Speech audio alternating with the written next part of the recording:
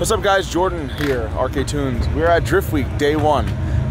This is Willow Springs, I guess it's called Horse Thief Mile. I've seen videos of this place on the internet multiple times and I've always wanted to drive it back when I couldn't even drive, couldn't even try doing this. And I always looked at it, I was like, that looks like such an amazing time. The pictures you get and everything just look amazing. So you got Duarte out here, his F80, my F80 behind him. Got my cool looking ESR center locks on, which I'm gonna take off because I already lost one or two, I guess, so far. So I'm gonna go drive a little bit, feel the track, and then we'll get the right tires put on, do some laps, and hopefully by the end of the day, get some cool side-by-side with a GoPro with Duarte. But I'm gonna go drive, I'm pretty hyped, bunch of people out here, should be a good time. I'm like ready, so ready, also not ready, so let's see.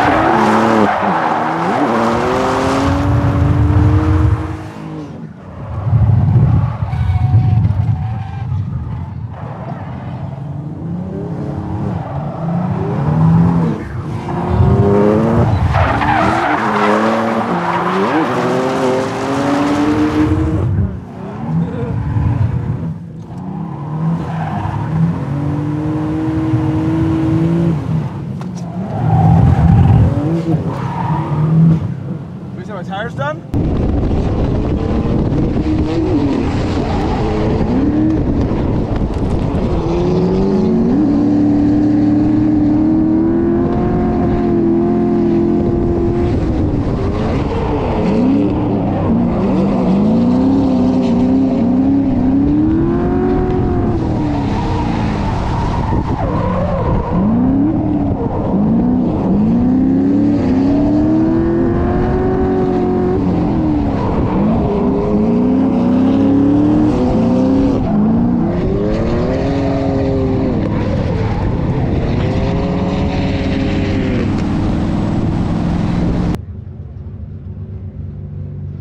So his car had a misfire and we pulled it apart, checked all the cylinders, checked for spark, but we didn't check for spark. We swapped the coil, swapped the plug, still had a misfire, swapped the injector because I have spare injectors. They do go bad. We had stock car the other day in my shop go bad.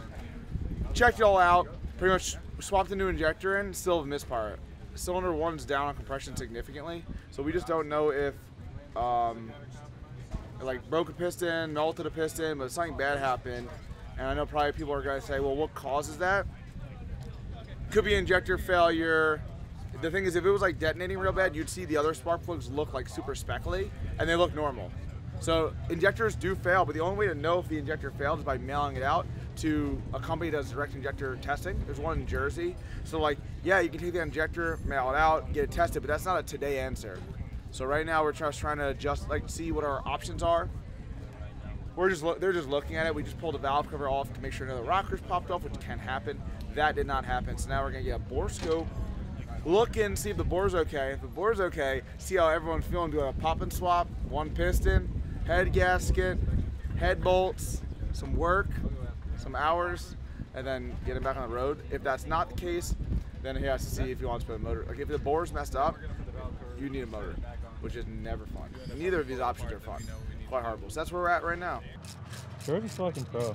Pro mechanic today. Jordan. What? Jordan's playing mechanic and playing. It really feels like you have not gone home. What? Since I saw you guys last? Yeah, you haven't. Dude, you haven't imagine I would have hit up SEMA. It would have been a wrap. My dog would have probably forgot who I was. Oh, we still have the tension on the side of the block. Is it giving you flashbacks? No. So like 2 weeks ago? No. This time. Undoing timing? Yeah, it operates with the key and the button. Yeah, it does. Yeah, sick deal. Here. Is it lines? You already need the lines off. Break them off, 17, right? What is it? 2 hard lines. You just grab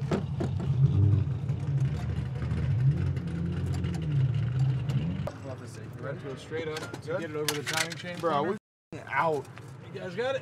I mean, yeah. You got it? We're fine. Get right here. Put it on top of this. No, look, we have a whole table. Sorry. That looks good. Oh, the washers. It's fine. Fine. That looks Move it over. You want to put it back flat? Like where there's no washers? Yeah, that's what I was trying to do. It looks in. Even there's cracks, don't look. Like a gap. Oh, Look, bro. the valve's open. Did you money shift it? The valve's back. Did you money shift Valve's it? back. Unless there's tension on those things holding them over ever so slightly. Oh, yep. It could be. Yeah, because the exhaust valves are open. But if you look, because these have this is below the surface flush, and this is up. So that's up right now. Look at it. It looks uneven. No, because look, there's a lip right here. This is sticking out past Oh, the lip. so it could be it's straight. It's Yeah, just Day 2, Willow Springs. Duarte's car we sort of gave up on yesterday. We overnighted a bunch of parts from New York. I'm talking one rod, one piston, head gasket, everything. It did not make it today, unfortunately. So we're gonna have it picked up on Monday. Chris is taking the one piston out. Cash is gonna help us come through and put it back together. I really want to be a part of it and help put it back together for them. But time frame wise, we're gonna head out to Honda Muscle Man after this. So I'm not gonna be able to help put it together, but it will be at the track in a few days. So that was that last night. Sort of hectic tearing apart. Happy it's easily fixable. We're gonna put a full set of injectors in that. And I also got a full set of injectors for me if I don't really want to have a problem anymore. Not that I do, I just don't want to be in his situation, and they do fail. I bought some spares, but not 6 of them. So we're getting 6 injectors. I'm gonna go out and drive. We're gonna do some laps with Savio in his Corvette, and then we'll be back here in a few minutes.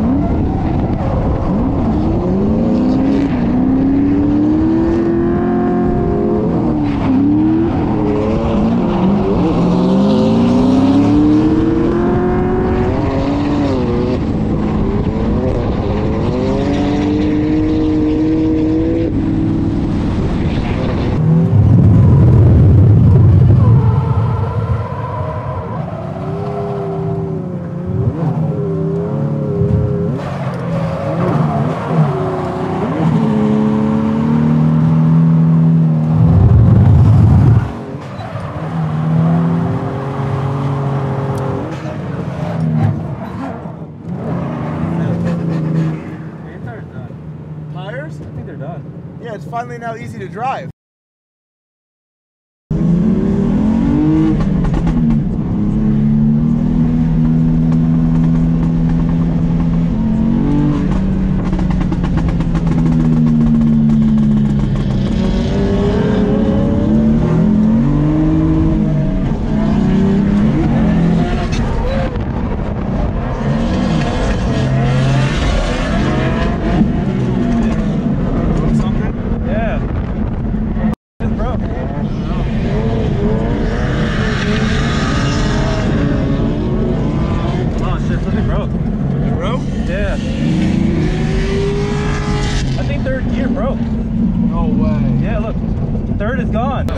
So Joel wanted to go drive my car. I let him take a few laps. He was doing better and better.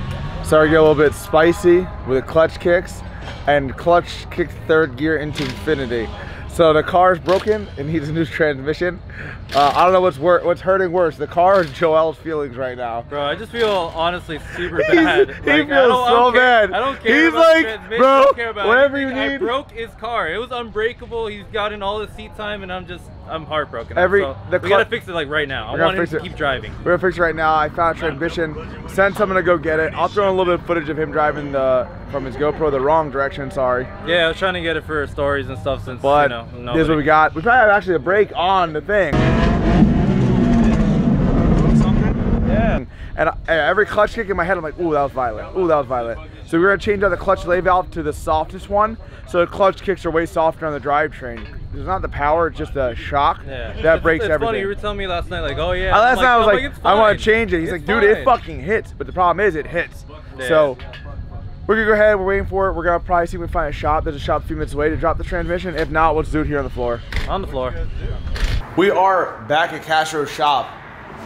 We got a new transmission delivered. Actually, we found somebody at the track that lived near the place they had the transmission stock.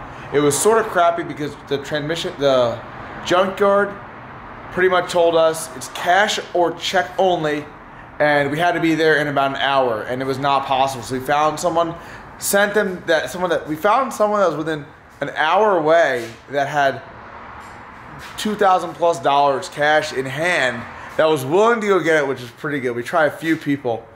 Got the transmission, got the Castros. Duarte's here because his motor in his F80 is cooked. So it looks like multiple pistons are broken in that car, which is beyond horrible. The car, I guess we talked about before, car was driving. The only codes he had when he came back in really were charge air temperature codes more than anything else, because I guess it was air in the system. It had charge air codes, like dry running codes. So, I mean, it's definitely possible the air temp went through the roof without air. Or if there's an air bubble in the cooling system, it's definitely possible that the air temp just goes through the roof. Because it's not like a front mount intercooler that's crappy, it'll still cool. If there's no liquid moving in the front mount, it's gonna go 150, 180 degrees. I've seen on the dyno before, hits back to back, it'll start at 70, 80 degrees, and I'm at 140, 150. We actually had a car even here a few years ago, a guy Cody's car, and Chris, remember that Cody's car? It was hot out that day, but I mean, air temp's 140, 150 with just a few hits. So his car's messed up, so we're working on getting pistons. We got a block motor that Gintani had, and he just said, take it, if you can use it, use it. Unfortunately, we can't. I guess it was sitting outside because he didn't really care that much about it. And there was just a ton of water in there, and it's a little messed up. So they might pull pistons out and use those pistons with fresh rings just to have like a nicer motor. It just sucks we're not in New York. I've called every place I think I could think of in the Los Angeles area, California area, every big BMW shop, and absolutely nobody has any stock pistons, Ford pistons. Steven from Euroclass actually has B58 and N54 pistons, but no N55/S55. I think the N54 will work, but to drive like an hour or two to San Diego, like an hour and a half, 2 hours to San Diego, to get pistons, just to try it, see if it'll work, is a huge amount of time being used. And even then, you'd really need like spec sheets on both pistons to compare to see what the differences are. You don't want to put it in and lose compression by much or gain too much or have it above the deck and smash valves. So I don't think that's the best time frame solution for him. I think this thing's gonna go together, and then maybe I'll work something out with him and just get him like a built motor and swap it out or something. If we do something like sketchy last minute, it's one thing to use it for an event or two or a week. It's another thing to like expect it to last 50,000 miles. So he's working on that. But we're at Castro's. We got my car on one lift, Duarte's on the other. Tons of sadness, though, to be honest with you guys. We pulled up in like the coolest, nicest, newest cars, I think, and they're both broke right now on literally after day 2 of Drift Week. So my transmission we pretty much already threw in. We got the old one on the floor. Third gear was completely gone. The other gears would work, but it sounded horrible, so we didn't drive here. Duarte came back an hour plus, got it, towed us back here. While we're in here, we're changing out the clutch lay valve to the softest one, and we're gonna try that one. So that this way when we clutch kick, it's not as harsh on the drivetrain.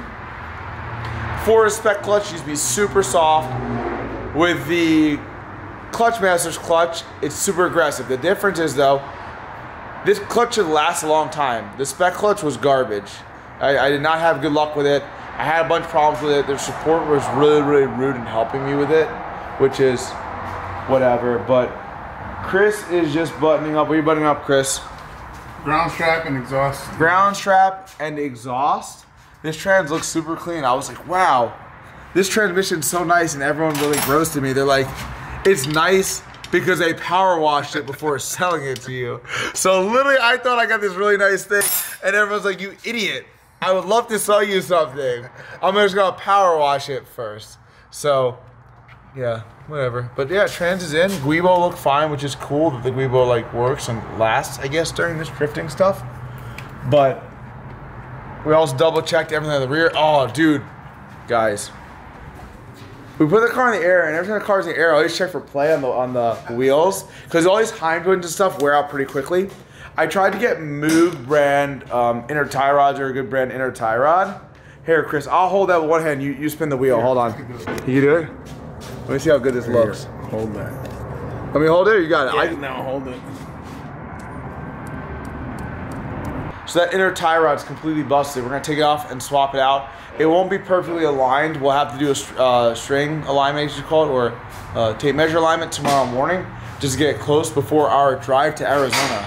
So we're gonna get this buttoned up tonight and be able to drive it back to the sick Airbnb that we're at with all the DriftHQ people. And then for their F80, sort of sucks. I want to be here and help them with everything as much as possible, but it seems like they're gonna have to do whatever they can do, and then like get the pistons in, get the head-on torque and all that, get the turbos on, and then probably have the guys from Castro time it for them, and then they'll probably do everything else, because Chris is more than capable. So if he doesn't know the OEM steps of timing it, it's almost just faster to just do it for him right now versus having him try to learn, as crappy as that might sound.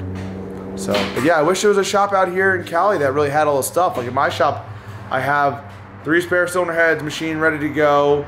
I have multiple bottom ends that are, I have 1 or 2 stock bottom ends, and then no built bottom ends in stock right now, but sometimes we do, depending on how fast we make them, compared to how fast people really need them. But everywhere I called, everyone's had junk. Like lots of just blown up, broken junk out here. So that is what it is, but we're getting it together. And I hope Duarte gets stuff back together, gets his car done, gets it running, so we can drive some more. So Chris is probably excited to go home because we've been here since 6 in the morning. I'm excited to get out of here because I'm pretty tired. Every day I feel like I've yet to have a good chance to catch up on sleep. So I'm gonna drive back to where oh, my hat. Oh, bad throw. Oh no, my carbon. That carbon wrap. Whatever. Hey, that carbon fiber's real, guy. So I'm done. This is it. I'm gonna hit the road, head back to the Airbnb that we have, and then tomorrow we're gonna drive to Arizona. It's I think 8 or 8.5 hours if there's no traffic. With traffic, it's gonna be not even traffic, just stopping, gas, food, bathroom. I'm guessing probably a 10-hour drive. That's how all of my drives go at best. And you always add an hour on. It's quite horrible, but hope you guys enjoy watching this. Next up after this will be Honda Musselman Circuit. We're gonna do 2 days there. Duarte is gonna sit that one out and try to get back to the next event in another 4 days from now, 5 days. So hope you guys enjoyed watching. Stay tuned.